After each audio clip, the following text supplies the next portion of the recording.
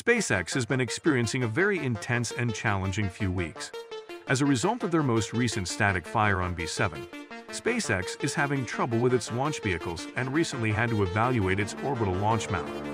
In a recent tweet by Kevin Randolph, he stated, quote, "Crisp BOLM after the 11 engine, approximately 13-second static fire test. Not unexpected, but still gonna need a new coat of paint and such," end quote. Aside from all of that, how did the new concrete perform under the OLM? Well, even with testing fewer engines, it did rain concrete again. And to be honest, I'm beginning to worry if they can perform a full static fire test for 20 seconds or even a true full launch. Especially if they want quick reusability, SpaceX will probably have to use something other than concrete in the end. However, SpaceX is also experiencing issues with their Workhorse rocket.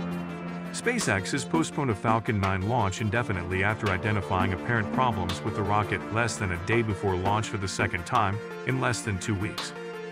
Japanese startup iSpace's misfortune also marks the 8th time in less than 2 months that SpaceX has delayed or aborted a Falcon 9 launch for unspecified technical reasons, less than 24 hours before liftoff. After a year of record-breaking execution, the delay streak is rare. With only a few last-minute technical hiccups, SpaceX has successfully conducted 60 orbital launches over that time. The sudden increase in last-day delays in Falcon 9 launch aborts in recent months may suggest that a single issue or change is at least partially to blame for the pattern. There have been 8 delays in the past 2 months, with effects ranging from minutes to days or even weeks. The trend started in early October, has continued through the end of November. SpaceX's main justification for all but one of these delays was the necessity for additional time for data review or checkouts of the rocket, its payload, or both. It is easy to correlate SpaceX's statements that it was abandoning a launch attempt or was now seeking a later launch date with the company's consistent Twitter announcements of launch delays. After officially scheduled a launch for more than 18 months, from March 2021 to October 2022, SpaceX only reported 3 technical delays, 2 slight additional checkout delays, and 1 last-minute abort. Between January 2020 and March 2021, SpaceX reported at least 15 other delays that were comparable to the oddity. A competent company should anticipate a decrease in the incidence of technical faults after some time operating a sophisticated new system, like a launch vehicle. That seems to be the pattern SpaceX was working with. A sharp decrease in technical launch aborts even as the rate of Falcon 9 launches accelerates to unprecedented levels. However, during the past few months, the number of technical delays has risen dramatically from almost 0 to a level unheard of in recent SpaceX history. It's impossible to determine whether there is an invisible thread tying the most recent string of delays together without context. There are a variety of explanations that could be used, including concerns with the factory, management changes, policy changes, and worker exhaustion. It's even conceivable that the onset's seeming suddenness was brought on by a deliberate shift in risk attitude. For instance, improving sensitivity to off-nominal signals that were previously identified but were sufficiently discounted to prevent launch delays. SpaceX may have modified things too much or eliminated too many steps as part of its ongoing attempt to improve systems and procedures. It's also possible that the recent increase in delays is just a coincidence, although this is improbable. It will be challenging for SpaceX to expand its launch cadence further if the trend persists, especially in light of Elon Musk's declared objective of 100 launches in 2023. Delays increased launch expenses and interfered with customer schedules, motivating a swift return to smoother operations. The most worrying development is the ongoing indefinite delay of a recent set of unrelated launches.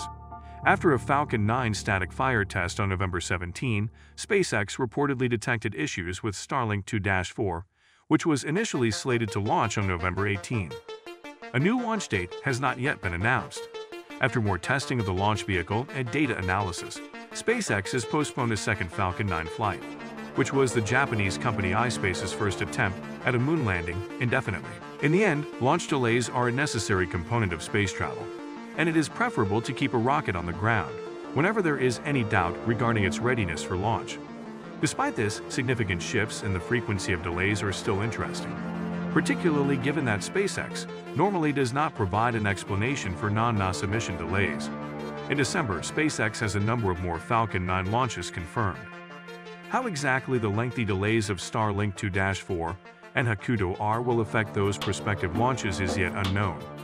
For instance, Starlink 4-37's launch date, which was originally set for as early as December 6th, from the same launch pad as Hakuto R, will move backwards every day that they are delayed. Hakuto R's Falcon 9 fairing looks to being recovered by a SpaceX ship test as it returns to port, implying a delay of at least 2 or 3 days. Let's switch to NASA's Artemis 1 in the meanwhile. What's the big deal with Artemis 1? So the Orion spacecraft is returning to Earth.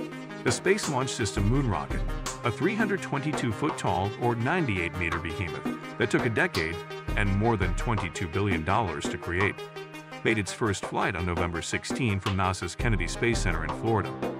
The Kennedy Space Center's ground infrastructure was being prepared for the SLS and Orion flights at the same time, costing an additional $5.4 billion. For now, the uncrewed Orion spacecraft successfully completed a lunar departure burn on Thursday, December 1st, to begin heading home after successful moon orbits.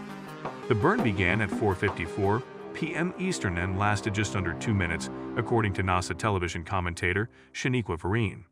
Shaniqua Vereen said in a recent tweet, quote, "Orion has had a successful and nominal 1-minute 45-second distant retrograde orbit departure burn." End quote. On NASA television's live feed, the solar panels of the spacecraft could be seen softly moving back and forth, while a small Earth shone in the distance. Now, Orion starts its 10-day journey home. And on December 11th, if all goes as planned, the capsule will splash down in the Pacific Ocean off the coast of California. In preparation for the rescue operation that will signal the end of the Artemis 1 mission, NASA and the U.S. Navy have already started training. Artemis 1 has so far achieved its goals, according to NASA. On Wednesday, November 30, mission managers revealed that the SLS launch on November 16th demonstrated the vehicle functioned exactly as expected. Artemis mission manager Mike Seraphin said something very significant. He stated, quote, "The first launch of the Space Launch System rocket was simply eye-watering. While our mission with Orion is still underway, and we continued to learn over the course of our flight, the rocket systems performed as designed and as expected in every case." End quote. And so if all goes as planned, the next mission, Artemis 2, will launch astronauts into orbit around the Moon in 2024. NASA will then return astronauts to the Moon no earlier than 2025 with Artemis 3. Hate to admit, this pretty much wraps it up for today's episode. Hopefully you all enjoyed today's vid. Don't forget to share your ideas in the comment section below. We'd love to hear your input on this matter, and we'll be responding to a lot of your comments. Before we wrap up, it would mean the world to us if you all pounded the like and subscribe button. Our hearts are always full from your care, enthusiasm, and support. I guess it's farewells for now. Till the next video drop, you all take care.